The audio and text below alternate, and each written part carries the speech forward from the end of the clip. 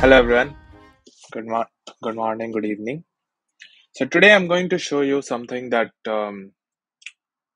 means I've been working on MCP and it is related to MCP, but if you have not heard about it, it is brilliant. So what architecture that you're seeing over here is built by Google.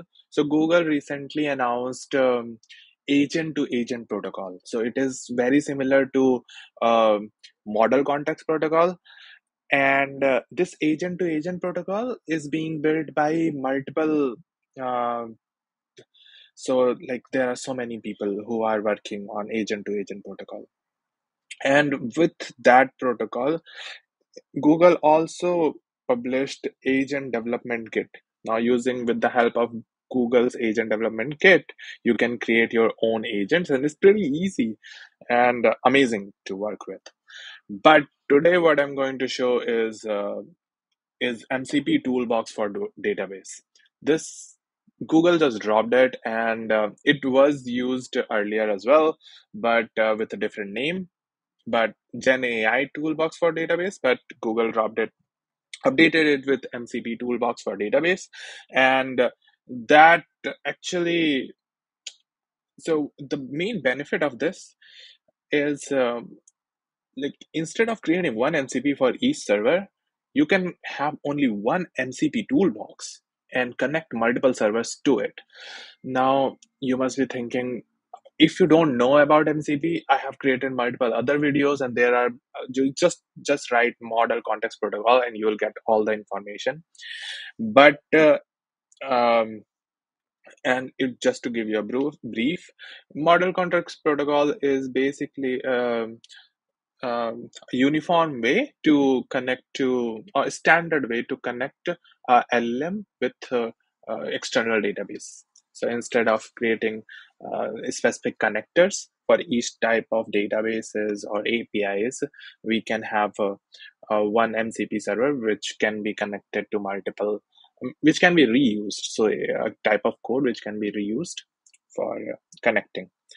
Now, let me show you what it can do. So the main idea of MCP Toolbox is this, that once you can have only one agent which can connect to multiple, because if you have a big company, a company can have multiple databases, right? So you don't want to create so many simple data means connectors to connect all those things. That's why Google like released this, and let me first show you how it will work. So what I have done, I have created I have one Postgres um, MySQL database, a PostgreSQL database that is on my local, which is running at 5232, and then one API with ServiceNow. So yeah, this can also connect to ServiceNow APIs as well. So I connected it with ServiceNow API. Now with the help of agent, we are going to check and like do the transaction in both the places together. So for that, what I have done, I have connected everything to the Google Cloud. So if I'll go to Google Claude, Anthropic Claude, and here all the tools that I have. So you create HR cases from ServiceNow, and get employee salary is the Google one, and then these are get. There are a few other simple sample ones. So like hotels related, but gets no HR cases from ServiceNow. So let me just first simply ask a question. Can you share the details of the salary of salary of following individuals? So I have to go and get some users, so that first is this, maybe this, or maybe this one. And so I have already created a salary table in my local database, and so this one is not coming from ServiceNow. We don't have that data in ServiceNow. We only have it in my local database. So let's just run it and see.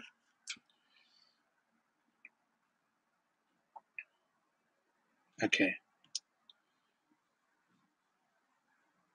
so it is running get employee salary, get employee salary. When you are working with Claude, Claude is such a good model that you don't have to worry about the agentic workflow. It pretty much works very well with the agentic workflow. And as you can see over here, so it has provided me the details, and these details were present actually in my local Postgres database. Now the thing is, now I want to connect to ServiceNow. So what I'll do, I believe uh, Abraham's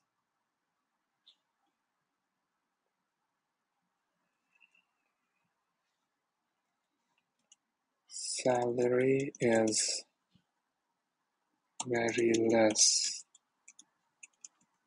Is there any HR payroll related case on him? Okay, so first we will see that if it is going to, yes, always allow. So as you can see, I asked for Abraham Lincoln, but it understood that it has to provide the employee ID. And as you can see over here, let me check any HR cases. So it connected with ServiceNow, in ServiceNow, and it was able to, it didn't find anything. So let's just, hasn't filed any HR cases. Yeah, can you create a payroll discrepancy case? Discrepancy dispute case for Abraham. Hmm. So now, okay, so yeah, yeah, here, and it has created the case, and this is the HR case number, payroll dispute, and it is an open state and created on today. So if I'll just go and check in the HR cases, uh, HR payroll cases maybe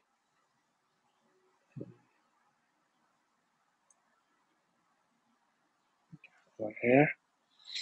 So the sixth one, no, which one was it? Yeah, ninth, sorry. So this one was created. Payroll dispute, salary request for marketing department employee. And it knew that this guy is a marketing department employee. So from the earlier request, so if you'll just see over here that Abraham was from marketing, so it created this. So now you can see, so this was just an example, a simple example, but how powerful a system can become if it can connect to multiple tools, multiple databases, and talk to it, right? And perform actions on it. So you don't have to go and open and do stuff over there. You just have to tell it, and it will do it. Now, to go little deeper in it, what actually means, how it actually connects to all those things.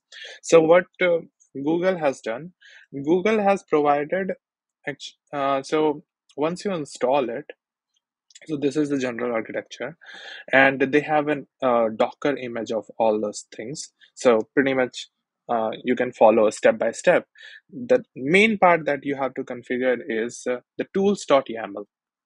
So once you connect and your Docker starts running, actually, before it will start running, you will have to connect to the tools.yaml, configure that file.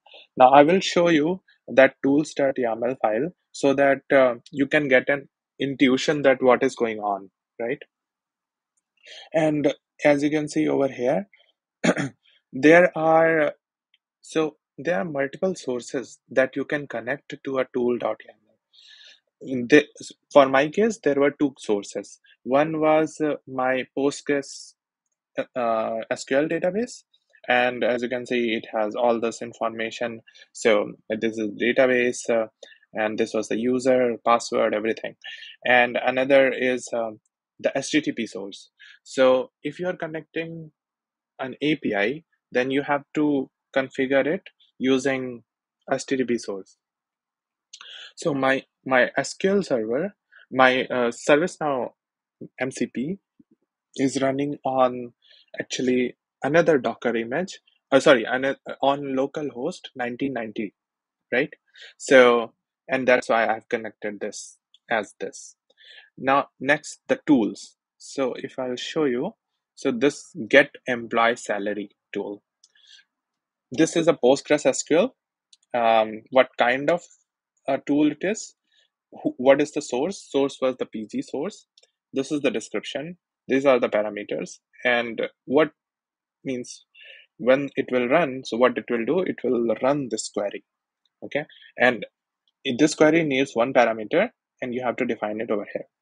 So now you can get the intuition that from means if I have to add a new instead of get employee salary, I would like get employees department. I can just simply add this function.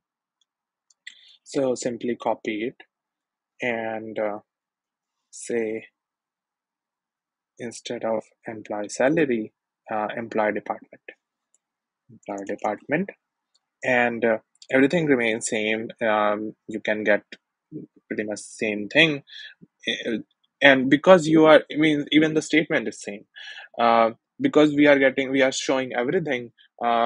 Means earlier I can just simply say that okay, don't show, only show a salary, and here I can say only show department.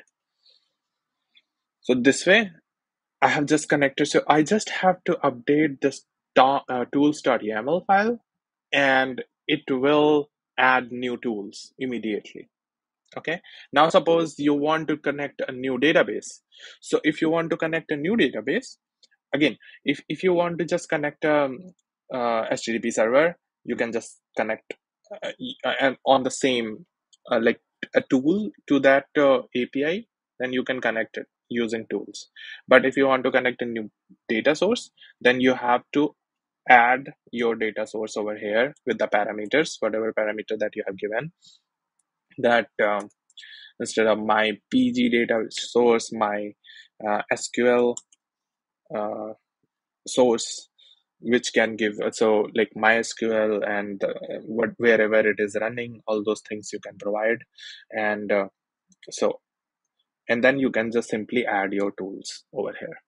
So I will show you the ServiceNow tools that I added. So for ServiceNow tools, get Snow means ServiceNow HR cases, and for that I simply had to like added one query that based on the user's employee ID or user ID, whatever number of cases that I will get, you just have to provide that parameter, that query parameter, and it will run it an API query to get that information.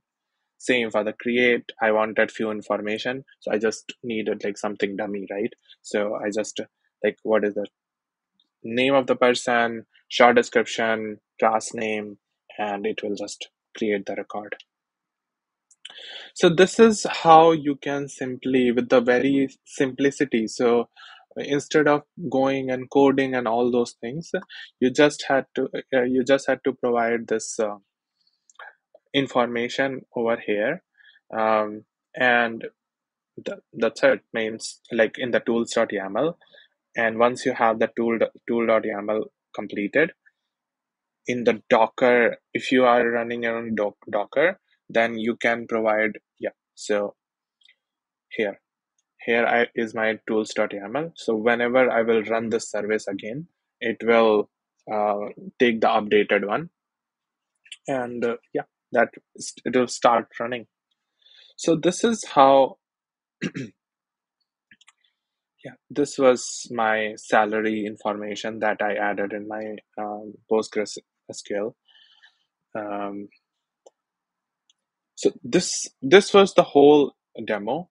Please let me know if you have any questions or if you are more interested.